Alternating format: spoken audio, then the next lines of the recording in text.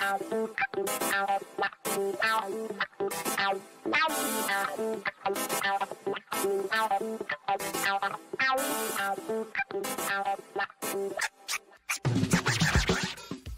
everybody. Welcome back to Counterpoint CounterCast. I'm Scott Stannis, one of the cartoonists here at Counterpoint.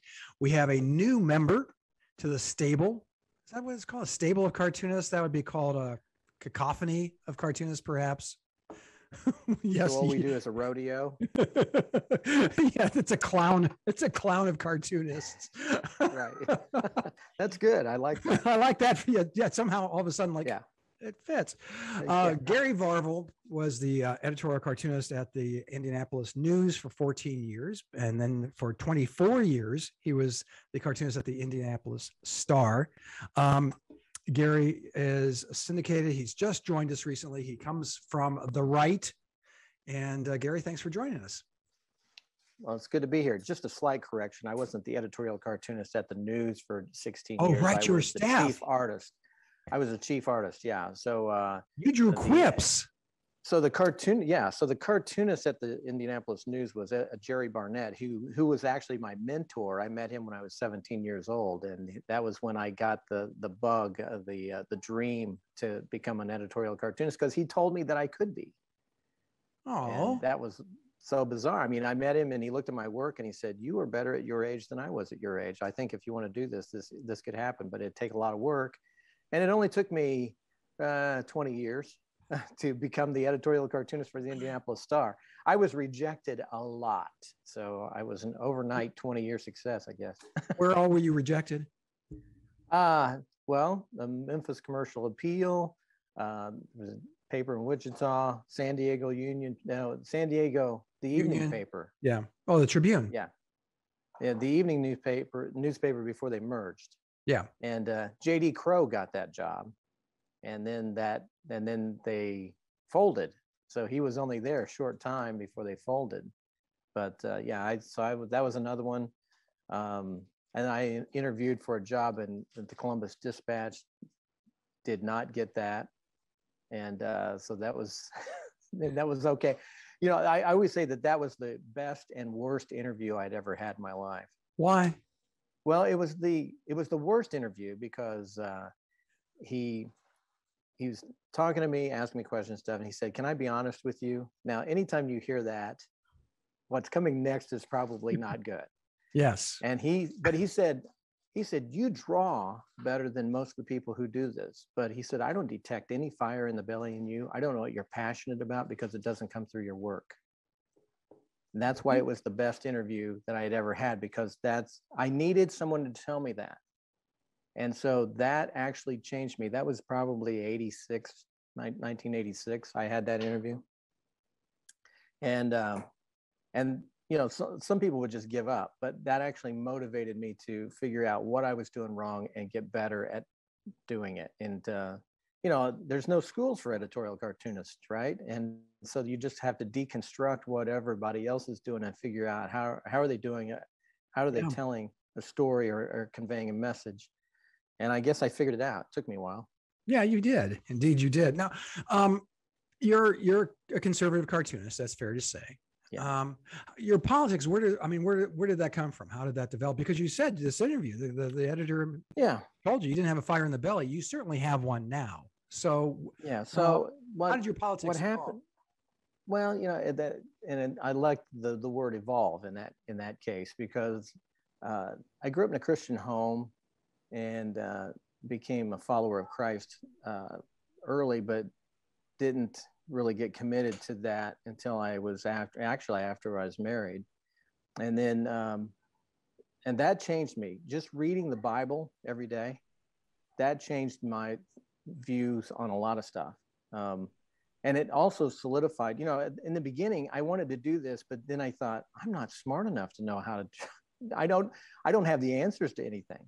And so how do I know? What's my opinion any more valuable than somebody else's? Well, then when I started reading the Bible, then that actually changed my viewpoint that, hey, the Bible is pretty clear about these principles. And so now I can be more definitive about those kinds of things. And it changed me. So, I mean, you were a church attending family when you were younger?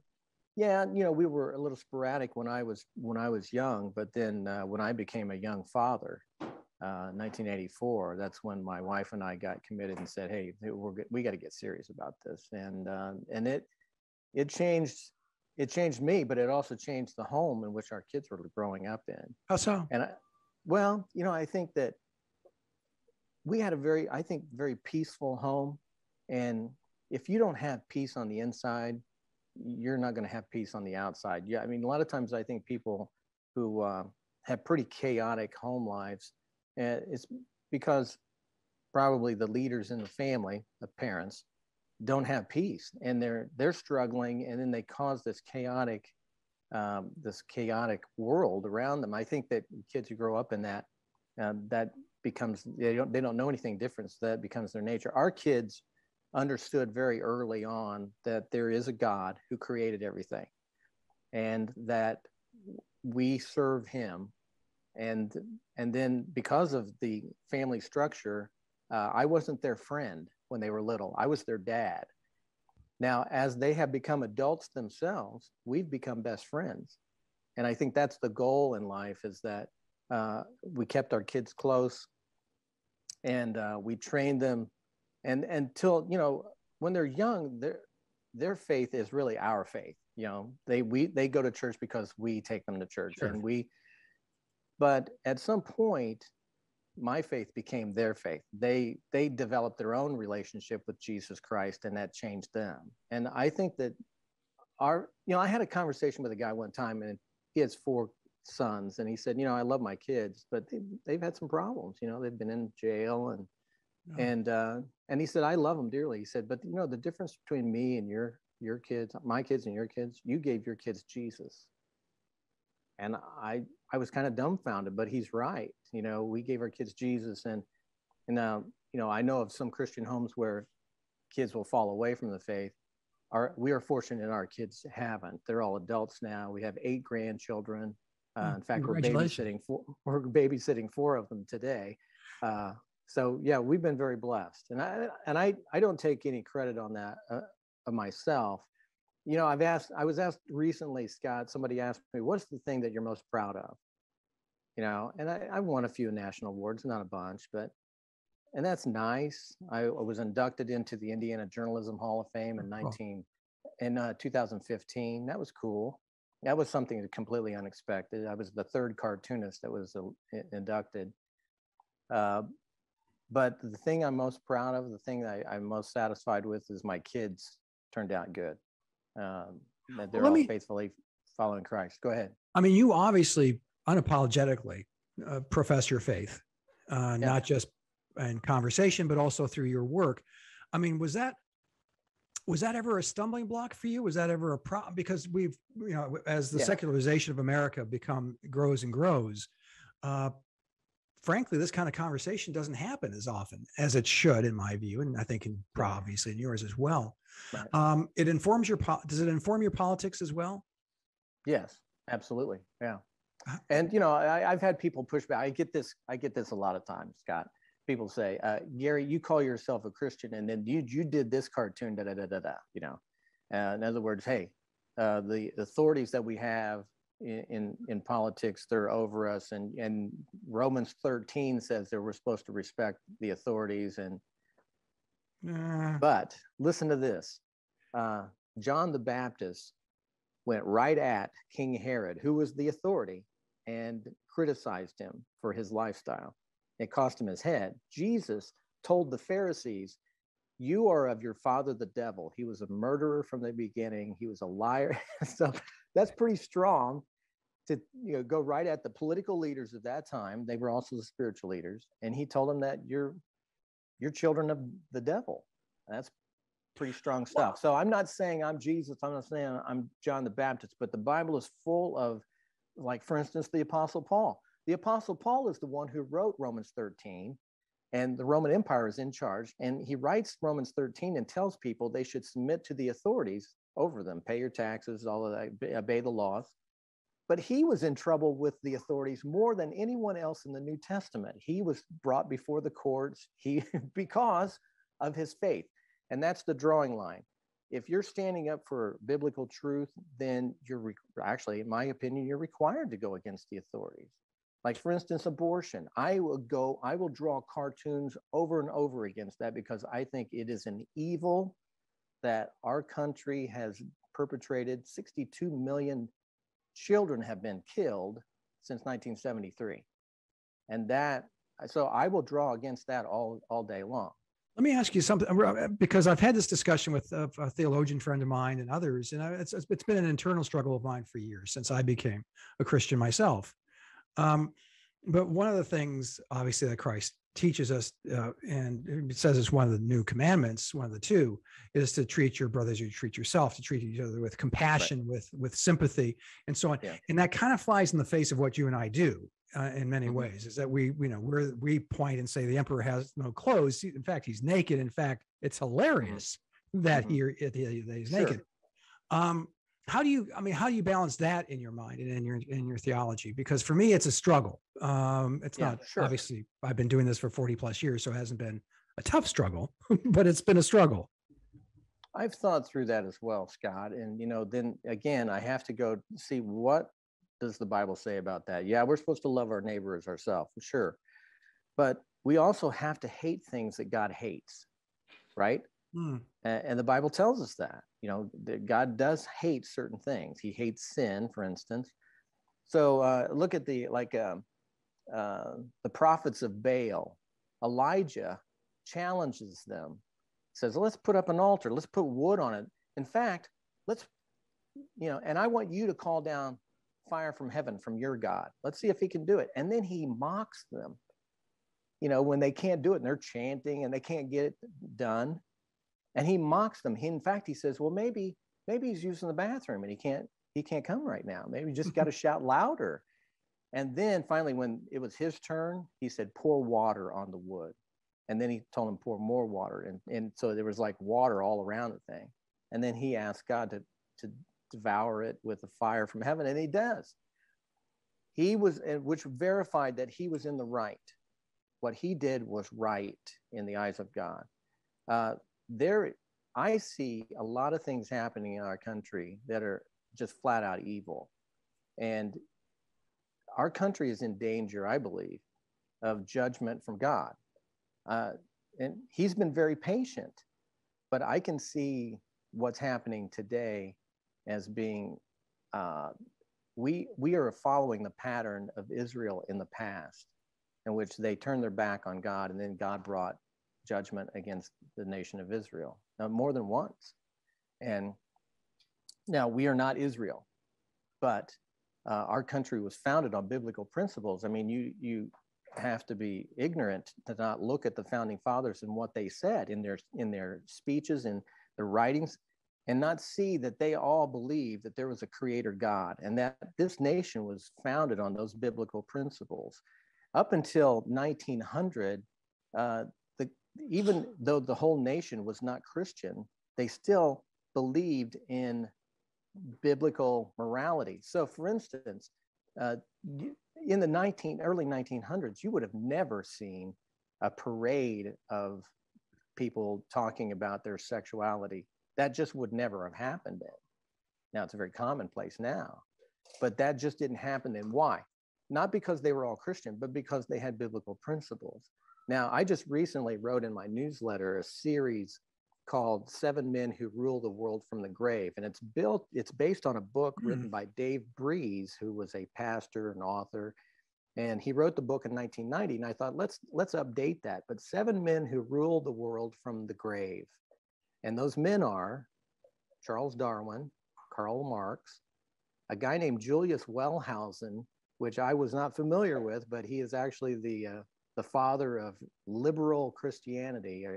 It was that the Bible, some of the parts are true, some of it's not. You just kind of pick and choose what you want. And so that, and then Sigmund Freud, John Dewey, who in my opinion ruined the educational system in this country, and Soren Kierkegaard, and the last one is John Maynard Keynes. And Keynesian economics is what we basically have today, but it's affected the whole world. But Keynesian economics is the principle that it started off as, in order to get the economy going, the government just needs to put money into it so that the businesses have cash, and then they can hire people. And if more people are employed, then they'll have more money to spend. And you kind of jumpstart the economy that way. Somebody asked him one time, okay, John, this seems to work in the short term, but what about the long term? Now, this is John Maynard Keynes's quote: "In the long term, we're all dead." So the problem is that you're leaving this debt that continues to pile up for future generations to try to deal with. And in order to try to solve a short-term or a near-term problem, they're making huge problems for the future. And it also becomes the principle which we have today, that government is God. G.K. Chesterton said that if you remove God from the culture, you make government God. And that's what we've done. Yeah. You and I agree on this one. I want to move on and talk about, you were at the Indianapolis Star for 24 years. Now, and did you take the buyout, or what? How did that? Yeah. Or did they say, Gary, you got a minute? No, they just a warning to anyone out there. If your boss sticks their head in your office or at your desk and says, you got a minute, you tell them no, I do not. That's a very good point. No, I had actually, this is interesting. I had a conversation with a guy a week before who had formerly been my editor. And I asked him, I said, do you think they would pay me to leave? And he said, no. He said, that's not because we were owned by Gannett. He said, that's a corporate decision. That's not a local newspaper, can't do that. And I said, okay. I said, well, they'll have to fire me then, because then I get severance pay. But the following week, this is amazing. The following week, they offered a buyout. And I just saw that as an answer to prayer, because it was time for me to go. I was ready to go. They had offered it a couple of years before that, and I didn't take it because at the time I was 58, and I thought, I don't know what I'd do, and then when I left, I really wasn't sure exactly what I was going to do, but I've been very, very surprised, and I shouldn't be surprised, but I'd always said that God is my provision, but he provided the Star to provide for me, right? But now that I'm on my own, literally, God is my provision. I don't know where it's going to come from.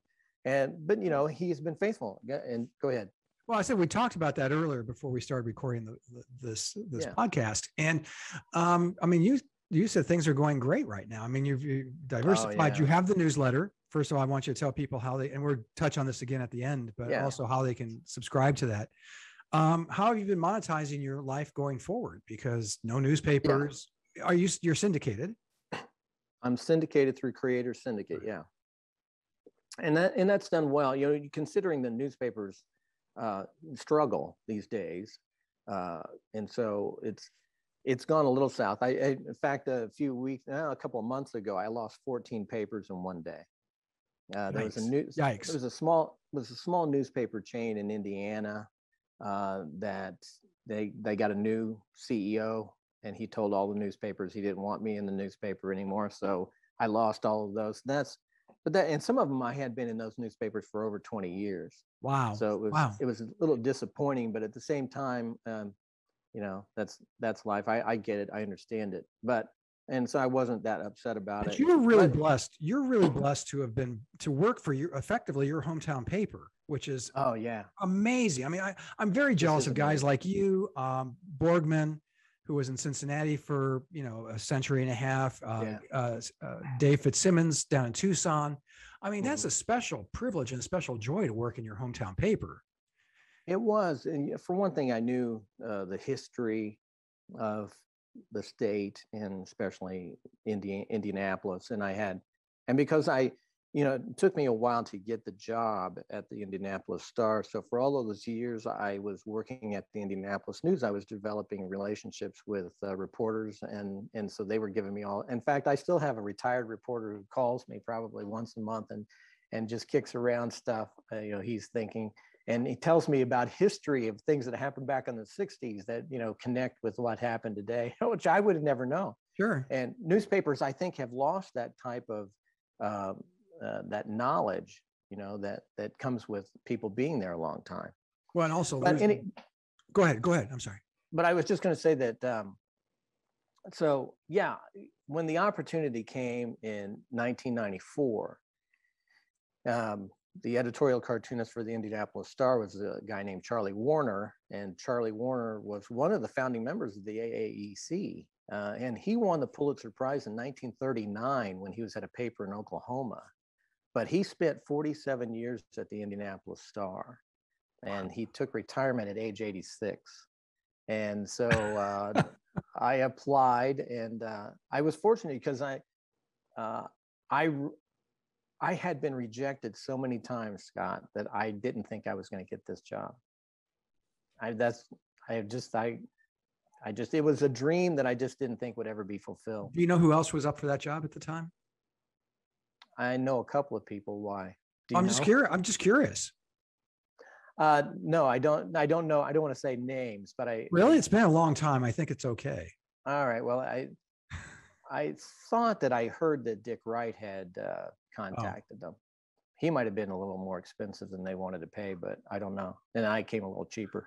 When I was in-house. When I came to, but I heard there were 30 people who wanted that job. Yeah. One of them from California, and the editor told me. Wasn't me, was it? I don't know. I don't know. You tell me. I don't think so. He said that. He said, I don't know how people found out about it. Well, I know how people found out about it. I mean, just the grapevine. But yeah, he called me. They had interviewed 3 people, and I don't know who. To this day, I don't know who those people were. And then I thought I was in the same building. Star and the News were in the same building, same publisher. And what would you think? They've interviewed 3 people, and I'm right down the hall. They haven't interviewed me. So I thought, well, I'm not going to get this.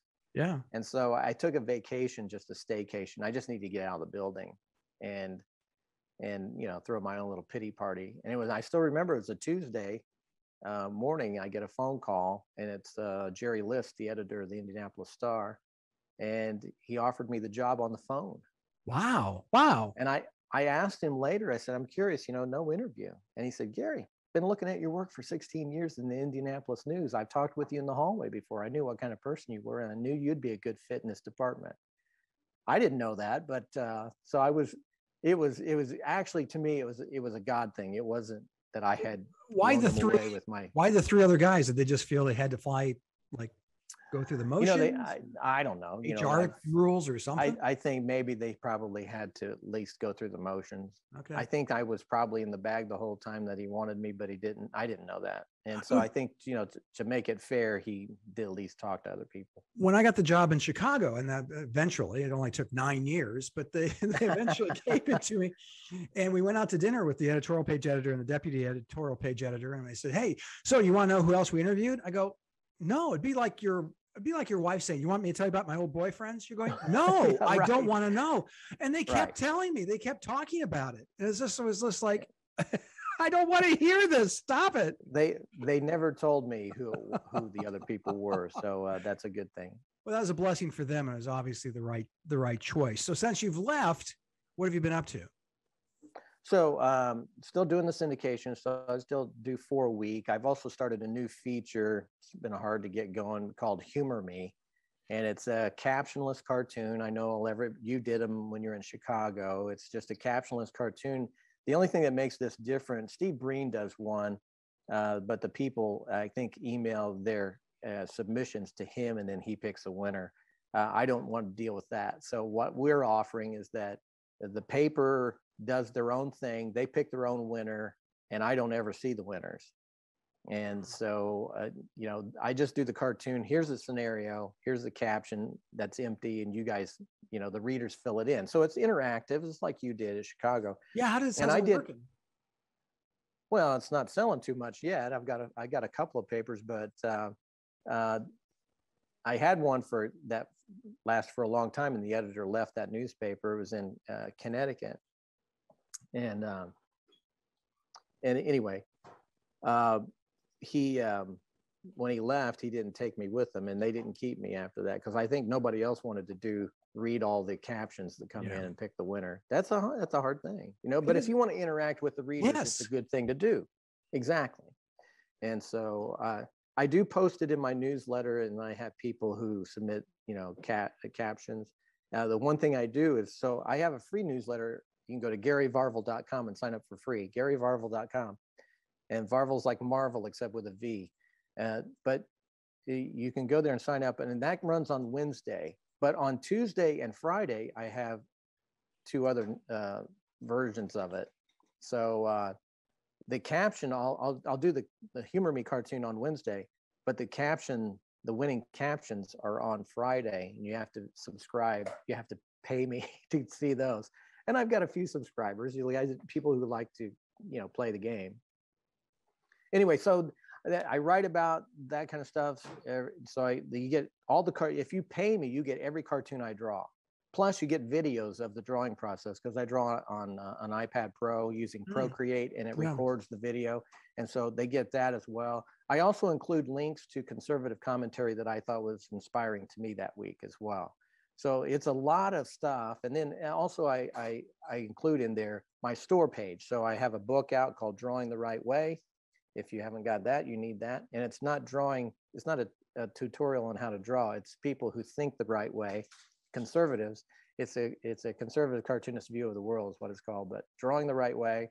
I also have prints of my work that people can buy, T-shirts if people want those as well, and I have Christmas cards. So I've done for years. I've done cartoons of for Christmas Day. I did a series of dual image cartoons, and so it looks like a manger scene, but it also makes the face of Christ. And I've done those. And so those are Christmas cards as well. And so people can buy those if you still send Christmas cards.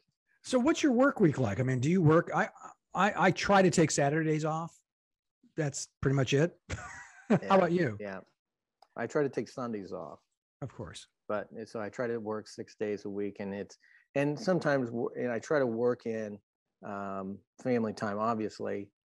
And so my wife babysits our grandkids a few times a week. And so the grandkids are here. But at the same time, I just find times when I've just got to, get busy. And here's the other thing. I've always been a night owl.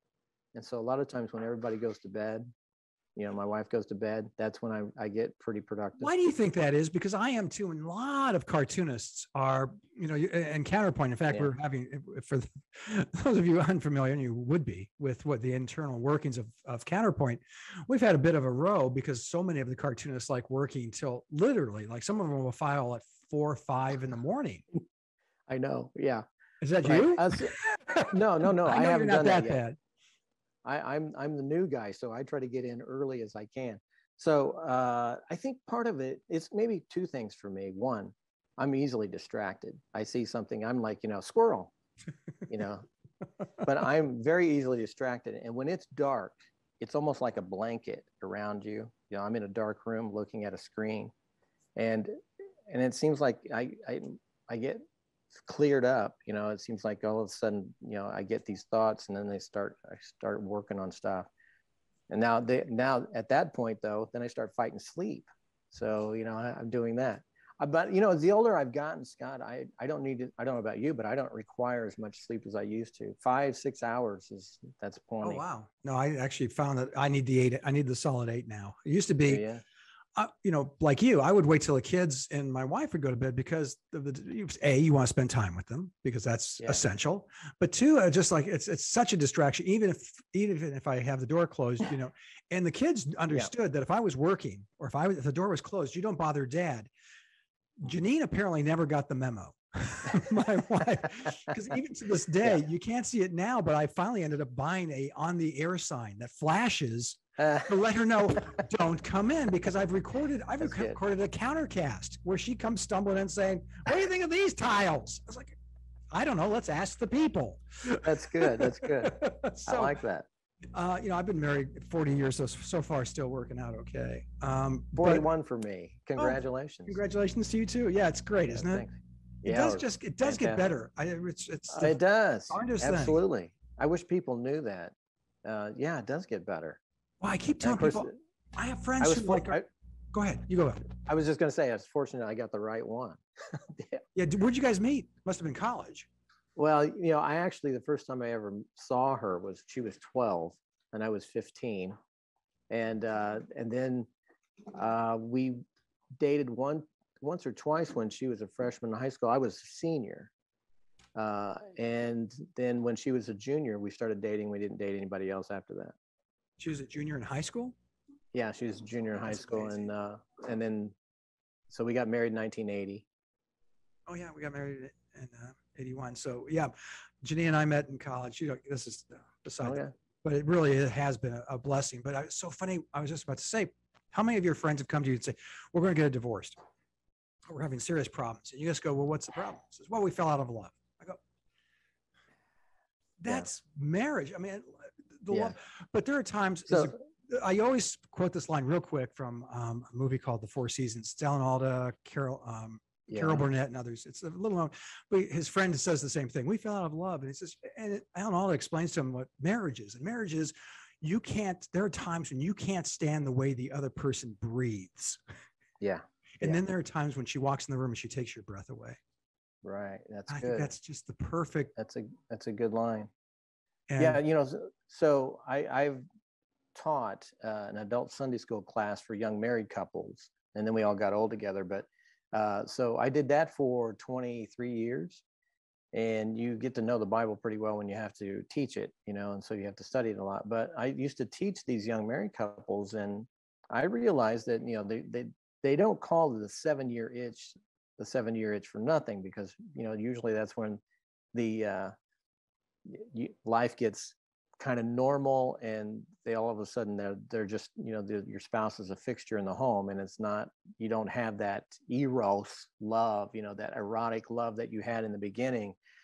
But I try to, you know, I learned this a long time ago, that feelings follow actions.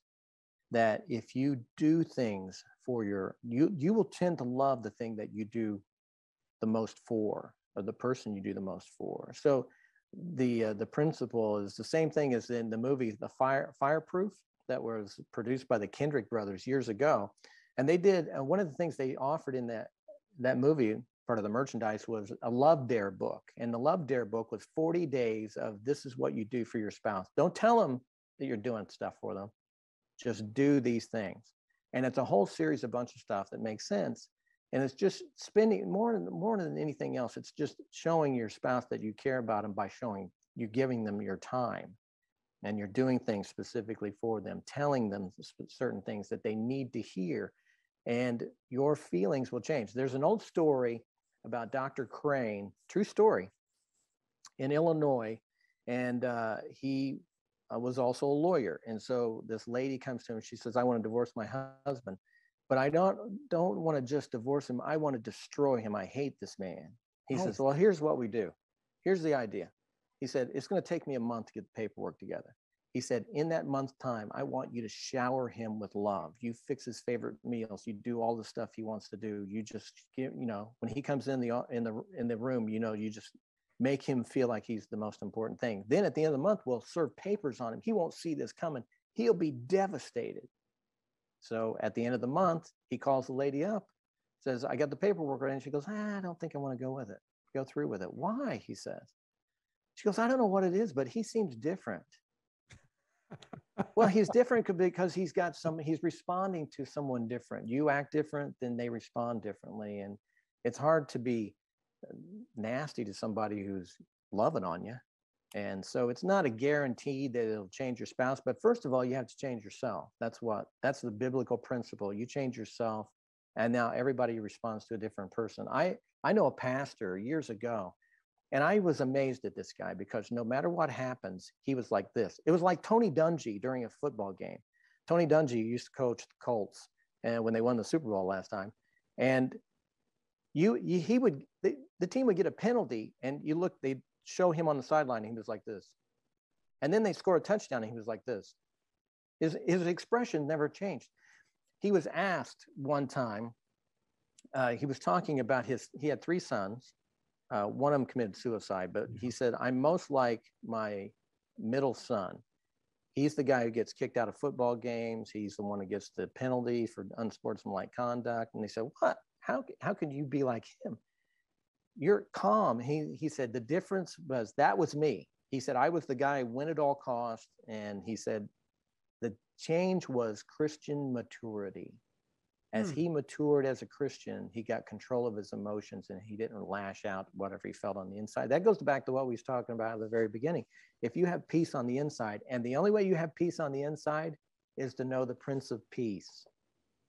Well, you walked us past. I had a great segue set up, and then you oh, I'm sorry, I kept going. That's all right.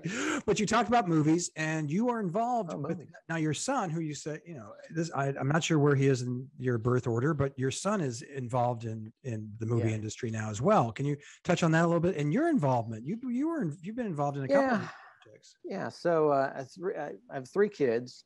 My daughter's a graphic designer for a newspaper in Indianapolis, Indianapolis Business Journal. And then my 2 sons are both filmmakers, and my 2 sons are both Grammy Award winners. Thank you very much. Really? Congratulations. For what? Thank you. So, well, Brett, when he was in college, directed a TV show, and it won a regional Emmy in our region. That's Ohio, Indiana, Michigan. And then my youngest son, Drew, so Brett's the oldest, he's the middle son, but middle child, oldest son, and then Drew is the youngest son, and he worked for a couple of TV stations as a videographer. He was the creative director, and they did commercials for the on-air talent. One year he was working for a station here in Indianapolis that was in charge of the Colts coverage, and so they did a lot of Colts commercials. Anyway, he won for one of his commercials, so he won a Grammy Award for the best commercial. An Emmy or a Grammy? An Emmy. I'm sorry. That's right. Not Grammys. They both won Emmy Awards. Anyway, awards. This agent thing is awesome. I look really stupid now. No, anyway, yeah. Not Grammys. They're not singers, but they do sing a little bit. Anyway, so my oldest son, when he was in college, wanted to commit his life to doing Christian films, and so we wrote movies together. We did movie scripts together. We did a movie called The Board in 2009. And then we did another movie that's a full-length feature film. The first one was a short film, a full-length feature film in 2014 called The War Within. And The War Within won 7 film festival awards. And and we both act in it, but he co-wrote it with me. He directed and edited it and all of that kind of stuff. And then his career has started to take off. In the last year or so, he's directed movies. He directed a movie called Treasure Lies, which you can find streaming services around. I think it's on Prime. He just finished a movie that he can't talk about because it's a top secret, but out in Arizona. And he also did a movie called Mayberry Man, which was shot here locally. And I'm in that movie. I'm actually the mayor of Mayberry. They needed an extra, and I have one line in the movie.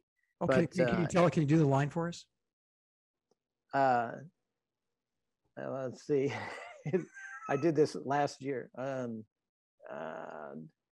Find your character, get to your center. Yeah, I'm trying to get there. It is, well, I'll just give the last line. It is my honor to offer you the key to our fair city. And so I offer him the key to the city. And so wow, Brett I felt like I was there. Brett plays the part of Chris Stone, and Chris Stone is a Hollywood actor who gets caught speeding in Mayberry. And he gets sentenced to spend a week in Mayberry for the Mayberry Fest they have. So they call him the Mayberry. He's the Mayberry Man because he has to spend a week there, and it changes him being around all these people. And they have the idea came from the 2 brothers who made the movie. Their father was in the Andy Griffith Show. Oh. He had some, and so there's these reenactors, not tribute. They call them tribute artists. And the tribute artists are people who kind of look like the characters and they act like them. And like there'll be a Mayberry Days in Danville, Indiana, which is one of the places they do this. And that was my hometown. And so these people come, it's Barney and the mayor of Mayberry, the guy who looks like him, and these different characters, guy who plays Gomer. So they're in the movie and they actually reenact, what it's like to be there. Cool. And what happens to Brett's character is it changes him because there's a little bit of Mayberry in every one of us. So that was kind of a cool movie. Where can I see the film? You can see it. I believe it's on Amazon Prime. You also go to mayberrymanmovie.com. You can find it there. They're doing showings around the country, and you can also buy the DVD. The DVD has extra features on it as well.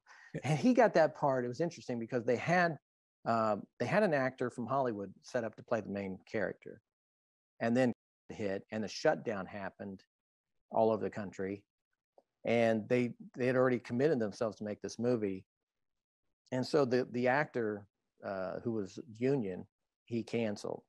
So they were 2 weeks out from doing the movie, and so they kind of put out the word, we need an actor. My son's agent, who's in Hollywood, contacted him and said, hey, this is right down the street from you. Do you want to do this? And he says, yeah, it's my old hometown. Yeah, I'll do it. And so he did the audition, and they hired him that same day. And wow, so cool. It was a last minute, and I think he was the perfect one for it. He did such a great job. So I'm pretty proud of his performance in that. And the other thing too, I wanted to say is that coming out on Christmas Day is a movie called American Underdog, the Kurt Warner story. It's a movie about the Hall of Fame quarterback, Kurt Warner. Yeah. And he's a Christian. And this is a movie that Brett is in. Brett plays the part of Steve Mariucci, who is the quarterback coach for the Green Bay Packers and is the guy who fired Kurt Warner. They had Brett Favre, and they decided not to keep Kurt Warner, and they sent him packing. Kurt ends up going to the Canadian Football League and makes a big, stir up there. And then they hired him back. He becomes the quarterback of the St. Louis Rams, and they win the Super Bowl. Yeah. So anyway, so Brett has really well. So Brett has a small part, but it's a big movie, and it's coming out Christmas Day. So go see American Underdog and look for my son Brett. That's so cool. That's so cool. Listen, before we go, where can we see your stuff besides Counterpoint?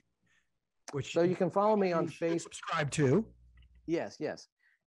And so on Counterpoint, and then also GaryVarvel.com, get my newsletter. You can see some of my archives there. You can also follow me on Facebook. I don't do Twitter as much as I used to. It's a strange world on Twitter. I also do Gab, and I do MeWe. Wait, I'm sorry, what? I do Gab and MeWe. So these are other. Okay, that last one, I'm hearing wee, which can't be. It's like, is that the French? No, it's Twitter, like me. It's like me and we. MeWe. Yeah. I'm sorry, I'm going to sound like the old man I am. Huh? Are these real platforms, or are you just making words up? No, these are real platforms. You can go look them up. And so I think maybe Gab started out as being a little more conservative. It's like the conservative alternative of Twitter. And then MeWe is kind of the same thing in that they say that they won't, people were getting kind of throttled down on Facebook, for instance, and getting labels on their stuff. I get labels on my stuff on Facebook all the time.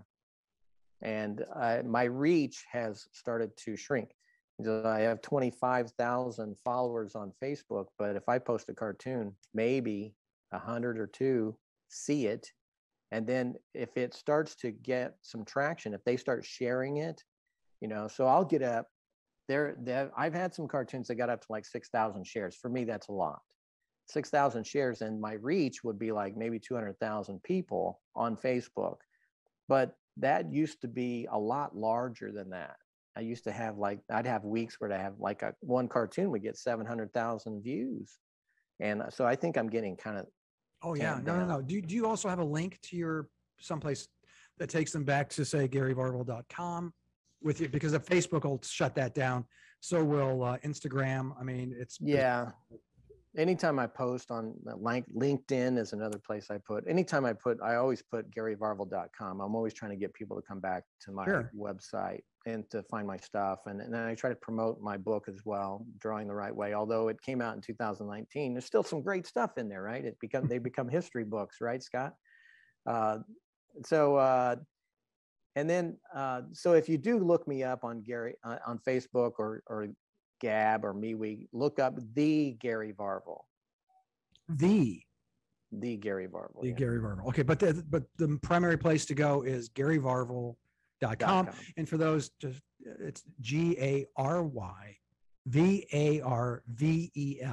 GaryVarvel.com. So do yourself a big favor. Gary, this has been great. Thank you. This has been. Well, thanks, Scott. I appreciate it. And it's nice to talk to cartoonists about stuff. So where'd you get your ideas?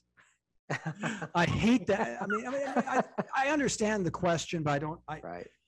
By the way, for 40 years I've been doing this. Still no answer. I have no. I don't have a good answer for them either. I will pray. I will meditate. I will read every paper on the planet. I will do but are you the same way, or do you just like? I'm exactly. Matt McNally wrote about it, and he said in the Shoe one time. He said, I stare at a blank piece of paper until beads of blood appear on my forehead.